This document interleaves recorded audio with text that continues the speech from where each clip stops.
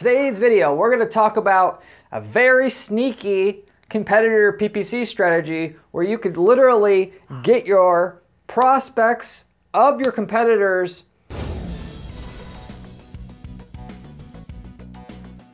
the very warmest prospects that they have searching on Google to come directly into your company instead.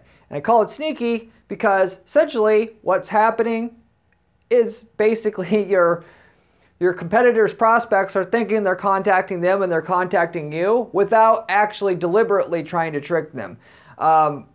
They are being a little bit lazy. They're not thinking clearly. They're coming to basically your website instead. You're not misrepresenting anything. You're just at the right place at the right time. Now, this isn't an actual strategy where you're just like, when people type in your competitor's name in Google, you're going to have your ad show up there. That's a different type of competitor strategy. And if you're interested in that as well after you watch this video, I cover that in detail, how to absolutely just dominate that in terms of every single competitor that you have. You write a reason why you're better than that competitor, and then you have that on your ad and then show up when somebody types in your competitor's name. That's a great strategy all on its own. But this is something entirely different. This is somebody who doesn't even know your competitor's name, but they're trying to find the competitor via Google. And then you're going to be there at that exact time to facilitate that consumer's need, we'll just say, to where they were initially looking for your competitor, but now they're suddenly now going to do business with you because you were there at the right place at the right time. So I'm going to explain how that strategy works and what you can kind of expect from it in general in terms of leads, cost per lead, and stuff like that. So anyway, this is a strategy that is, definitely gray area, but it definitely works. You may not like to get somebody who is searching for your competitor and then, coming to you, doing business with you,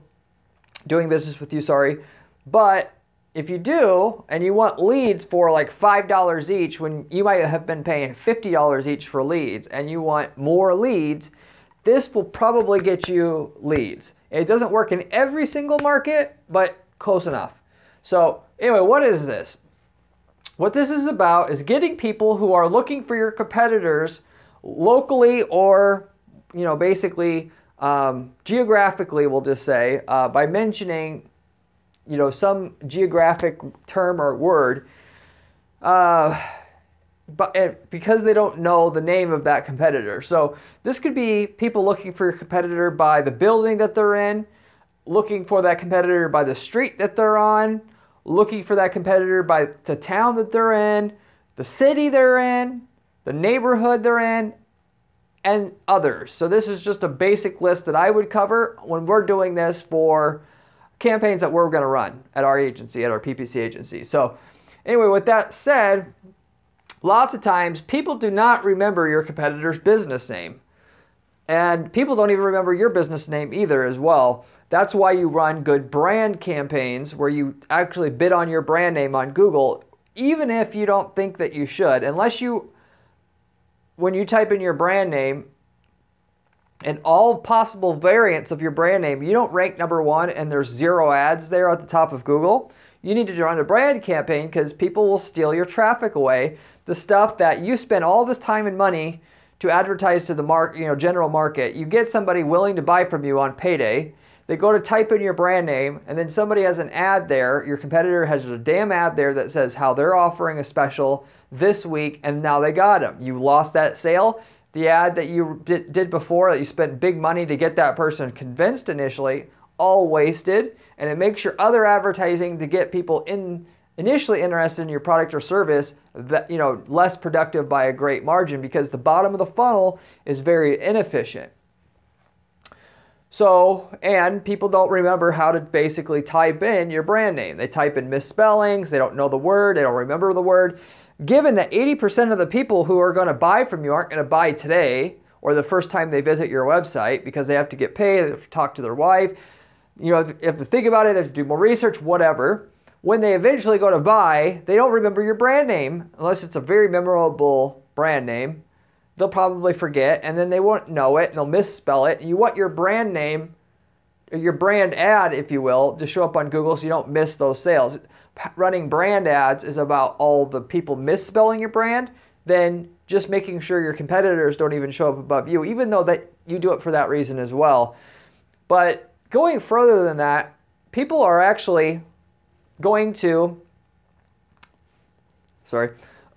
people are going to not even remember your brand name at all. They're not just going to not misspell it. They're actually not going to remember at all how to type it in. They'll remember potentially where you're located or some other aspect of your business, and then type that in.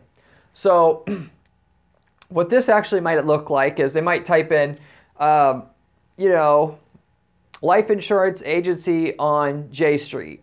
If you're on J Street, they might type that in, and you use that to find you through Google. Knowing that Google's very smart now, they can help you find, they'll help you find the business, your business that way.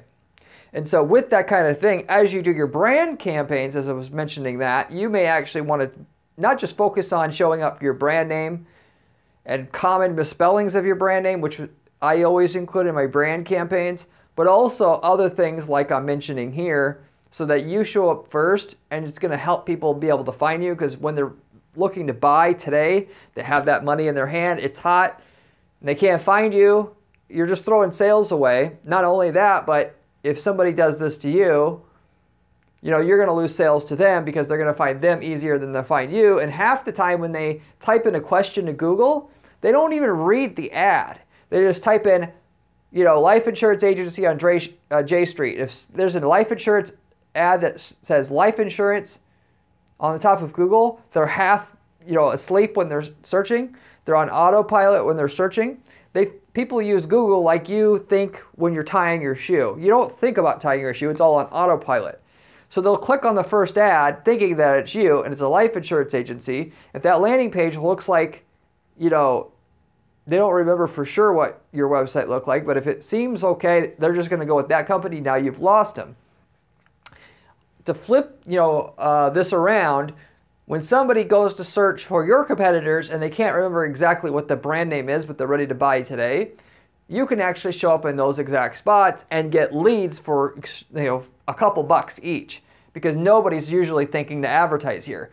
People, when you bid on your competitors' brand terms on Google to have your ad show up there, those ads are still fairly expensive because Google knows the value of those. Google's algorithm doesn't know the value of insurance, you know, agency on J Street as much. So the leads are much, much cheaper, and your competitors, you know, other competitors that are trying to show up on that competitor's brand's search results will also be competing with you if you want to show up under your, you know, competitor's brand name and the search results thereof. Bidding, because Google Ads is a bidding system. It's an auction system. It's going to bring up the cost to get somebody, when searching for your competitor, to come to your site versus somebody else that's trying to do it to that same competitor. When they're searching and they don't know the name of the competitor, there's not anybody else to compete with. You're the only person looking to advertise when somebody's searching for something like sales training firm J Building. That's why your lead cost is going to be so damn cheap. So as far as a way to steal leads from your competitor on Google search, i.e. what, you know, we would still call a competitor campaign, this is as good as it gets. You may not have quite the search volume, but the cost per lead's 10 times cheaper than what it would be going after somebody searching for that competitor's name by itself. So anyway, lots of times people don't remember your competitors' business names, therefore they will search for the business type or description instead, and the name of some identifier that they can link to that business to actually find it.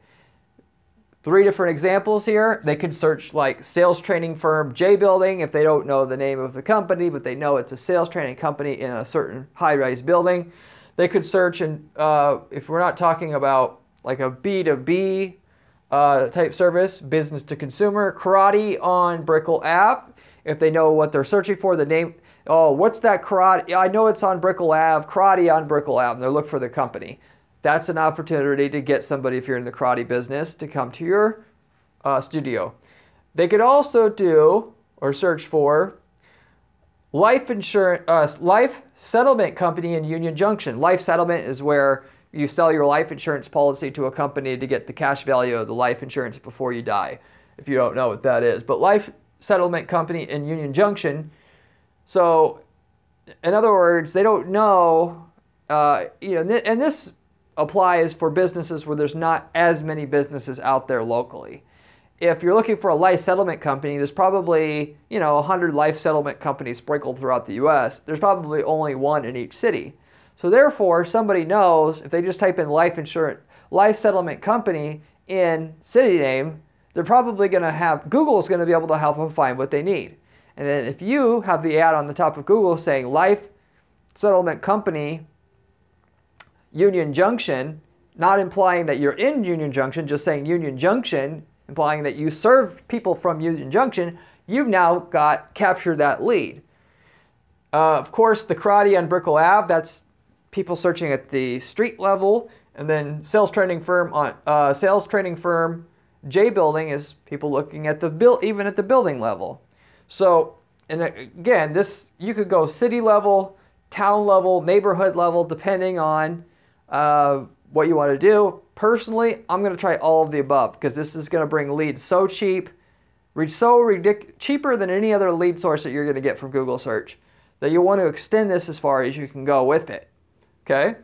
So anyway, that's why I mentioned this is a gray strategy, because somebody's technically looking for that competitor. They're indicating that they want to go with that competitor, but you're basically, if you will, tricking the user into thinking they found that competitor and they really found you. For me, it's still a legal, legit strategy.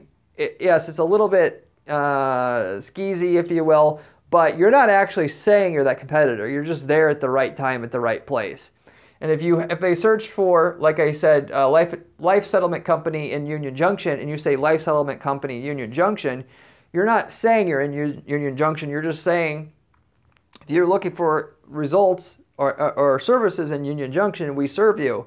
It's no different than saying if you're a plumbing company and you have a plumbing ad that says, like, you know, plumbing services Long Beach, when you serve all of LA. You're not actually in Long Beach. You're just saying plumbing services Long Beach to make sure the person that's in Long Beach know that you serve them. That's really no different than this. So therefore, I don't see this as a irreputable type of strategy. You can obviously do what you want. If you don't want the free leads, you don't have to take them. Now, but there are some other considerations here, right? I know what you're saying, Corey, but what if they actually ask, you know, why are you not located on, you know, Brickell Ave or in Union Junction anymore? And the answer to that question could simply be, as I've seen other people do that I've worked with, they could say, we are in, you know, Chicago now. Some other people will just try to flip the lead. They'll say, you know, we're in Chicago. You know, we're not actually in Union Junction. But let me tell you why you don't want to do business with that other company, and you could go that route with it. For me, that's not the route you want to go, because it's going to sound like you're really desperate, and for a lot of that, desperation is stinky, and nobody wants to work with desperate people. So I'm going to say we are in Chicago now, not implying that we were in Union Junction and we moved to Chicago. We're just saying we're in Chicago now. You were always in Chicago. You know, so it is lying through admission, but technically, if you want to say that, but you know, respectively, you've not actually deliberately you know, committed any fraud or anything there. That, I mean, as far as business goes, as long as it's legal, you know, we cover it on this channel. We'll just leave it at that. It's not illegal to say we're in Chicago. You're stating a fact, okay? Then they could say, oh, okay. Then you continue on and you process that person's order. And as far as I'm concerned as well, if you're tricking them into getting something that's actually legitimately better, who cares how you got them as a client? Of course, you don't want to literally lie, but if it's just, you know, you're kind of making it hard for that person to get what they initially came for, and then they got something that's better, you know, the two even out. So legitimately, if you have something that's better, you can beat that other person. They're looking for that person geographically. They can't remember the exact brand name. You want to actually capitalize on those opportunities. As far as the results go, like I mentioned, and touched on before, when we're doing this, the lead cost will be between like $1 and $10. We've done this several times now. Obviously for that cost, and for some people you may be getting leads for $10 already, so it may not be that incredible. But if you're paying, we'll just put it into perspective, if you're paying $10 a lead now, it'll be $1 a lead once you incorporate the strategy. It's literally about 10 times less cost per lead than it would be otherwise. Of course, life settlement company as a keyword by itself is expensive, so it's not going to be that cheap per click. You're not going to get like 10 cents per click because nobody's advertising on life settlement company and Union Junction yet, but the conversion rate's super, super, super high. So even though the cost per click is similar to what you're paying for a click elsewhere on your other prospecting campaigns, if you will, the conversion rate will be 30% or whatever, or 50%, to the point where that lead can actually end up being $10 or whatnot. So, or if you're paying $100 a lead, of course it'll be $10. Or if you're paying $200 a lead, it can be $20. That's the kind of that's the ratio generally what we're kind of seeing.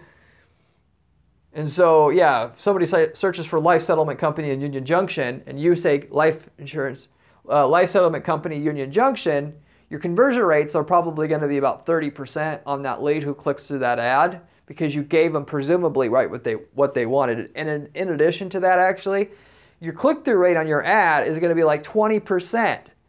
And with a 20% click-through rate and a 30% conversion rate on the click-to-lead, the quality score is going to be a 10 out of 10, which, if you know anything about that, if you get a 10 quality score, everybody starts out at a 7 quality score. If you bring a quality score from a 7 to a 10 because the click-through rate and the conversion rate is off the chart like that, then instead of paying $10 a click, if maybe that's what you were paying, you'll be paying $6 a click or something like that.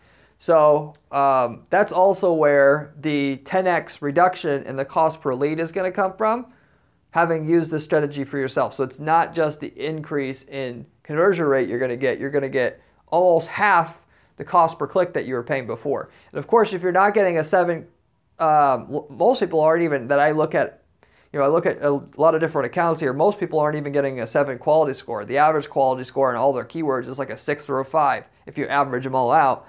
So instead of paying $10 a click before, now you're paying $5 or $4 a click. So you're literally paying half of the cost per click, and your conversion rate's 5 times as high. So that's where your 10x reduction in cost per click comes from, using this strategy to collect leads, siphon leads away from your competitors, who were probably, most of these people that are searching this way, they've already decided, because they've been marketed to aggressively over the last month or so, or they got a referral and they just can't remember the business name, but they remember other aspects of the conversation they had with their friend that referred that business to them, and you're just cherry picking them at the very last second. Those leads are going to come in.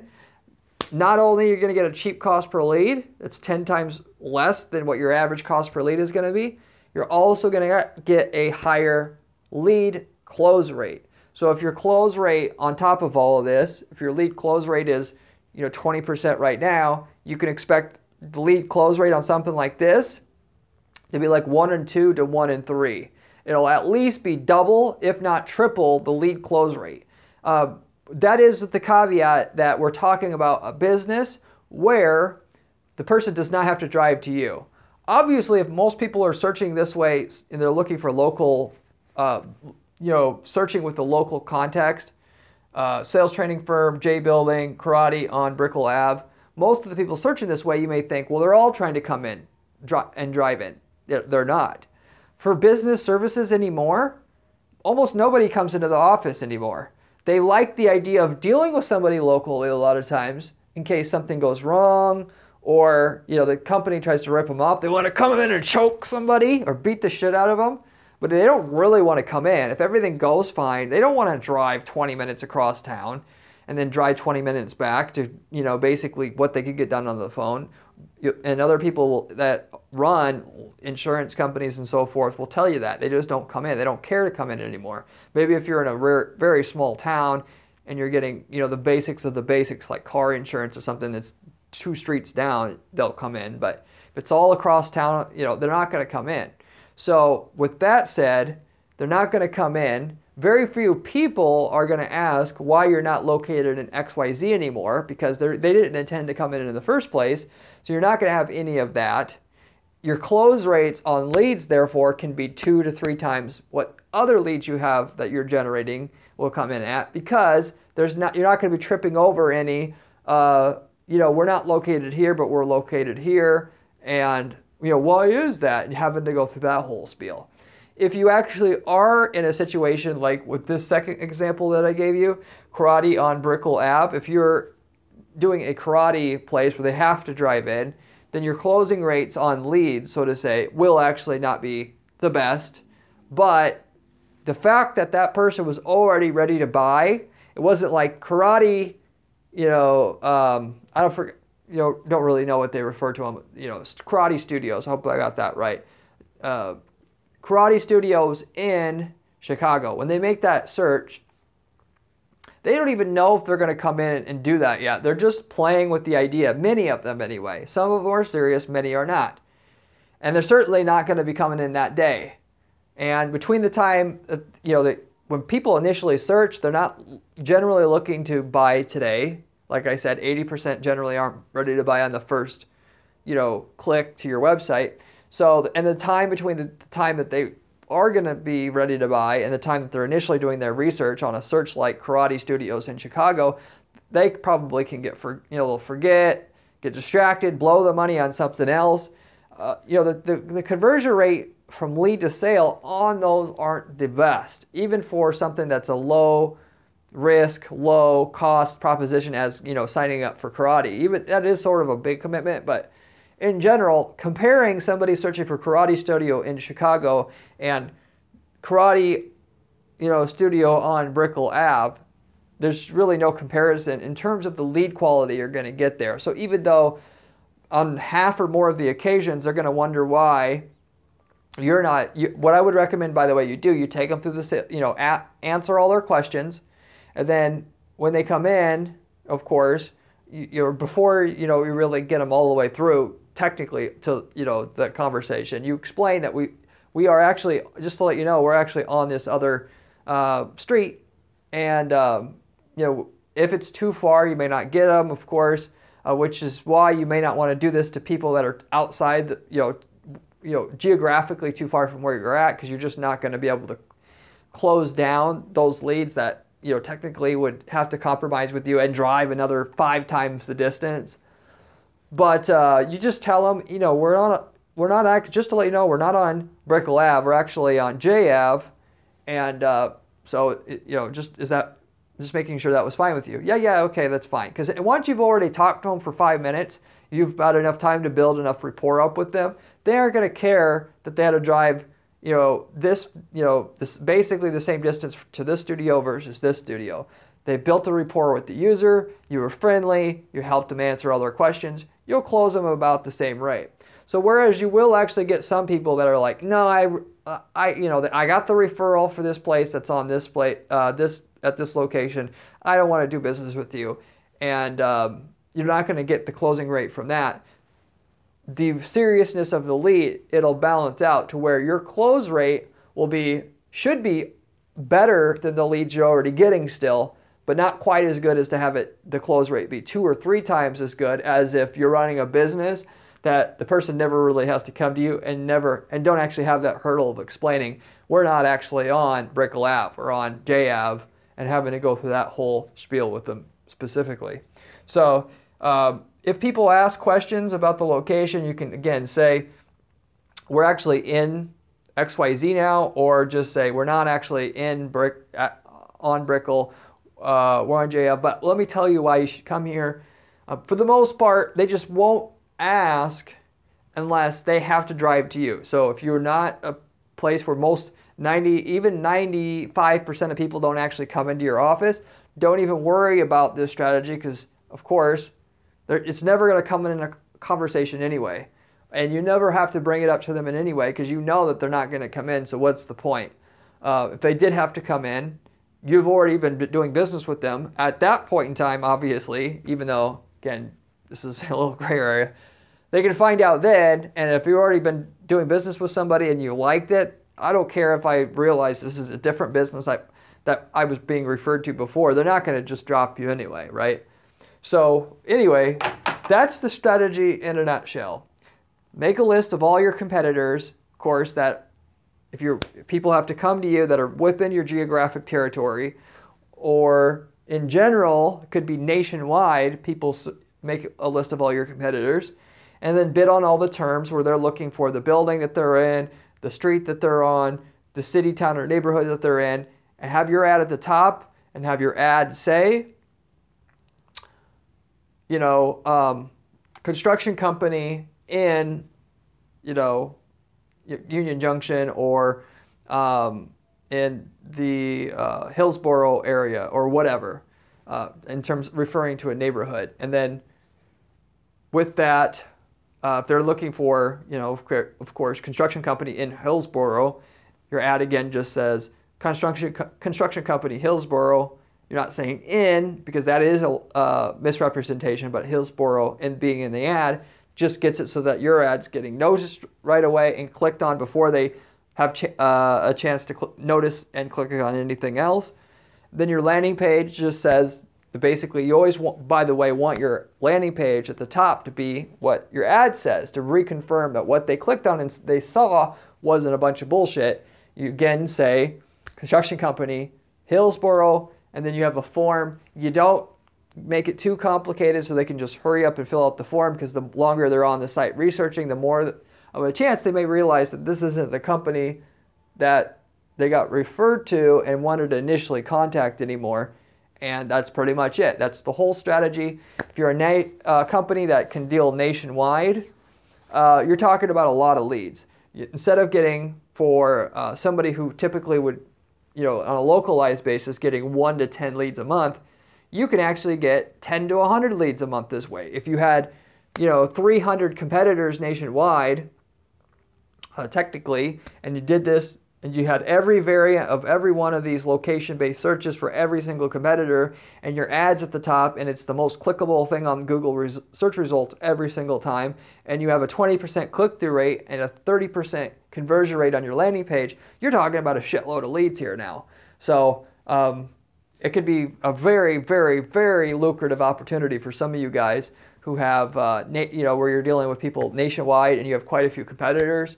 On a localized basis, hey, an extra 5 or 10 leads a month, and basically paying nothing for the leads, it might be another, you know, 10 grand a year in revenue for you, basically, where that 10 grand in revenue has twice the margins. You're making double the profit margin on it, that kind of thing. Because of course you don't have the marketing cost anymore. So without the marketing cost, or damn little marketing cost, because you're getting the lead for $2, $3, $4, $5 each, and that makes all the difference in the margin. So anyway, I'll wrap it up with that. Hope you enjoyed this video. Hope you are able and do actually use it. If you liked the video, consider giving it a thumbs up / liking it, and consider subscribing, as we have a ton of videos on this channel about other PPC money-making strategies, where I give you the working strategies we have at our PPC agency for your own use, as well as give you information about what doesn't work out in the current times of what we're currently testing. We make sure you can stay away from stuff that doesn't work as well that way. If you want to see also some more information to be able to make more money with PPC, you can go to our blog at guaranteedppc.com/blog, where I have step-by-step information on how to build PPC campaigns, just like I was talking to you here on this video about, and which we have to guarantee results for our clients at our firm, so you can see how we're doing things to guarantee results for our clients there and go into detail, whereas on this channel it's more high-level stuff. So, and that's all authored by myself, so if you're looking for more supplemental information to help you make more money with your PPC, you can also find it there. If you have any questions about anything I covered today, leave me a comment below. I get back to every single person who leaves me a comment on this channel, usually within a couple days' time. As a final note, I want to let you know about a brand new program that we have where we're offering turnkey PPC campaigns to the public in general now, where if you're trying to start up a new business and want a PPC campaign that's already going for that market, you can come to us. We probably got a client in that market or have had it in the past, and you can have the exact same campaign that they were running that generated millions of dollars in sales a year at a certain profit margin, which you can see our numbers that we got on those campaigns, and use the exact same campaign they had, same landing page they had, to get the same virtual results that they had as well. So, and that can be done simply because in one local market, somebody is not going to be competing with you in another local market. Therefore, there's no conflict of interest. For the national companies, there's certain companies that tried one particular strategy to sell some products, let's say, and they found a better PPC strategy, so they don't use the initial strategy that they had, anymore. And with that, that strategy is just open for somebody else to use it. You can source those products elsewhere, basically. And with that is a way for you to be able to have a turnkey business, essentially. So if you're interested in that type of thing, you can actually contact our firm, and we'll go over the different, niches and stuff that we have available for you, and what we can do for you in terms of price and so forth. So with that said, I'll wrap it up with that for real this time, and let you get back to what you're doing. Ultimately, I hope to see you on my next video where we have another great strategy for you on there in a couple days' time. See you later.